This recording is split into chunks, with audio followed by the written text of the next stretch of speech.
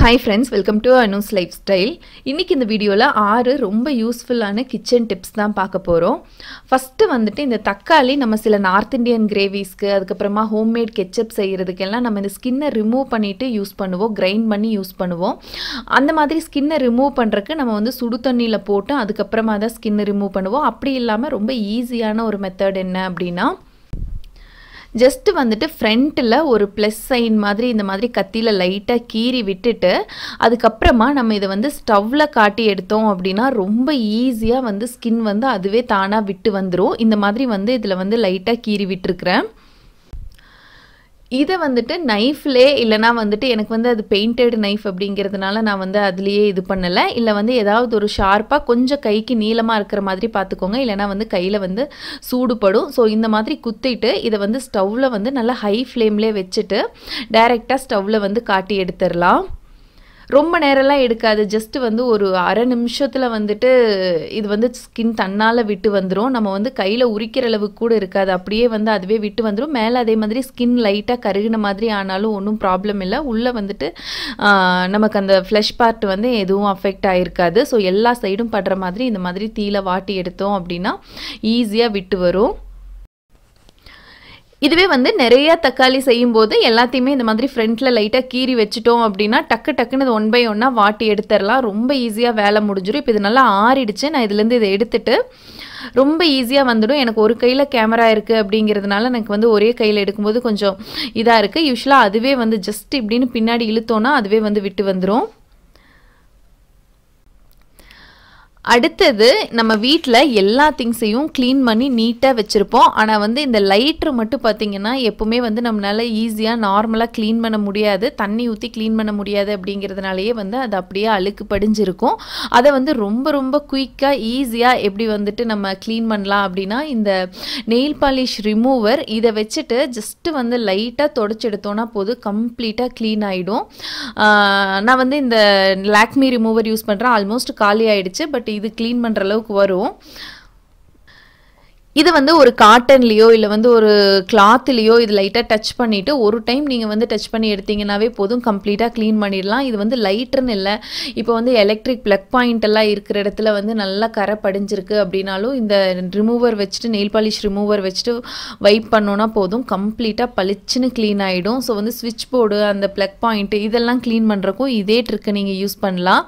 Just வந்து இந்த மாதிரி லைட்டா வந்து தொடச்சு எடுத்தோம்னாலே போதும், நல்லா அதுல இருக்கிற அந்த ரஸ்ட் படிஞ்சிருக்கிறதெல்லாம் கூட நல்லா விட்டு வந்துடும். அவ்வளவுதான். இப்போ நம்மளோட லைட்டர் புதுசு மாதிரி ஆயிடுச்சு. அடுத்ததா நம்ம ரைஸ் வந்து குக்கர்ல வைக்காம இந்த மாதிரி பாத்திரத்துல வைக்கும்போது பாத்தீங்கன்னா இதுல இருக்கிற பெரிய வேலை நிறைய டைம் இந்த மாதிரி செய்யாம நம்ம குக்கர்ல வைக்கிறதுக்கு ரீசன் என்ன அப்படின்னா இந்த சாதம் வந்து கஞ்சி எல்லாம் வடிச்சு எடுக்கிற எக்ஸ்ட்ரா வேலைக்காக தான். இது வந்துட்டு ஏற்கனவே நிறைய பேருக்கு தெரிஞ்சிருக்கலாம். ஆனா இது நான் யூஸ் பண்ற மெத்தட் தெரியாதவங்களுக்கு கண்டிப்பா யூஸ்ஃபுல்லா இருக்கும்.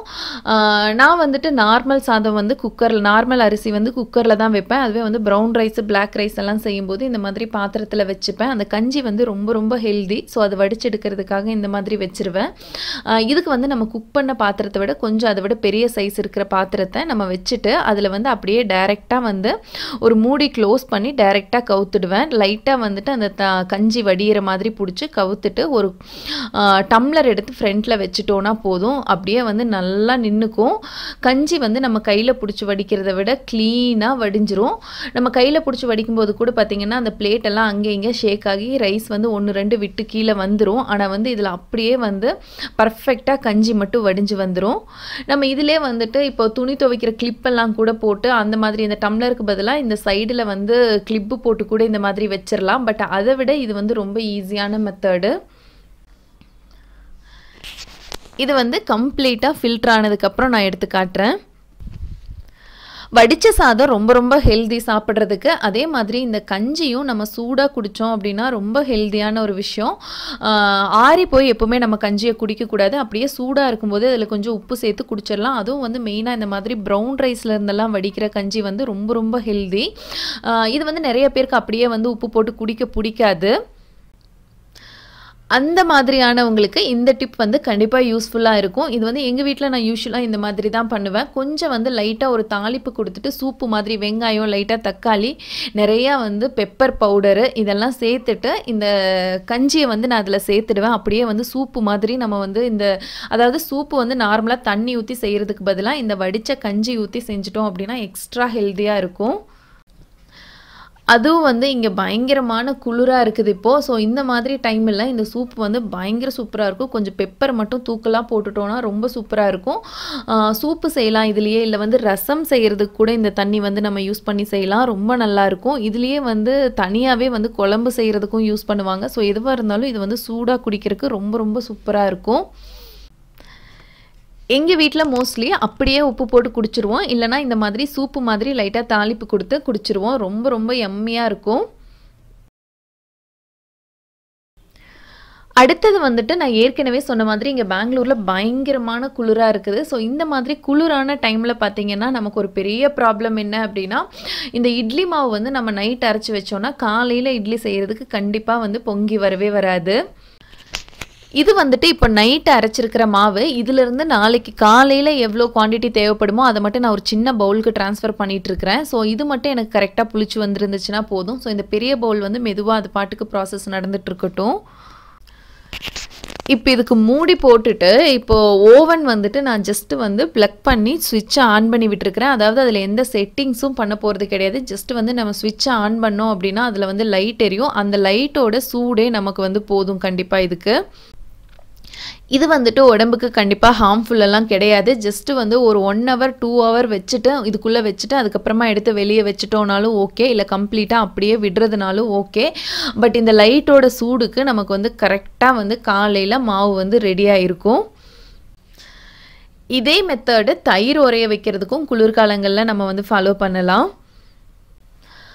அடுத்ததாக வந்துட்டு முட்டையில் எல்லோவை மட்டும் செப்பரேட் பண்ணுறதுக்கு இந்த மாதிரி வந்து ஹோல்ஸ் இருக்கிற மாதிரியான ஒரு கரண்டி எடுத்துட்டு அதில் வந்து நம்ம நார்மலாக முட்டையை உடச்சி விட்டோம் அப்படின்னா வெயிட் வந்து கீழே வந்துடும், எல்லோ வந்து மேலே தங்கிடும். ரொம்ப ரொம்ப ஈஸி.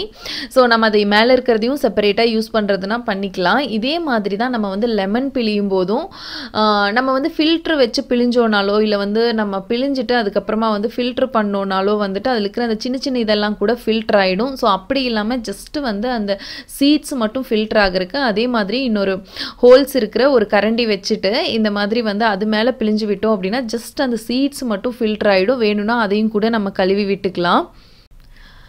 இது வந்துட்டு ஜூஸ்க்குங்கிறதுனால நான் இந்த மாதிரி வந்து பவுல் வச்சுட்டு பிழிஞ்சு விடுறேன். இதுவே வந்து நம்ம டைரெக்டாக வந்து இப்போ பிரியாணி எல்லாம் குக் ஆகிட்டு இருக்கும்போது கடைசியாக வந்து லெமன் பிழிஞ்சு விடுறோம் அப்படின்னா இதே மாதிரி ஒரு கரண்டியை ஜஸ்ட்டு பிடிச்சிட்டு அது மேலே நம்ம பிழிஞ்சு விட்டோம் அப்படின்னா அந்த சீட்ஸ் அப்படியே நின்றுக்கும். ஜஸ்ட்டு வந்து அந்த ஜூஸ் மட்டும் ட்ராப் ஆகும்.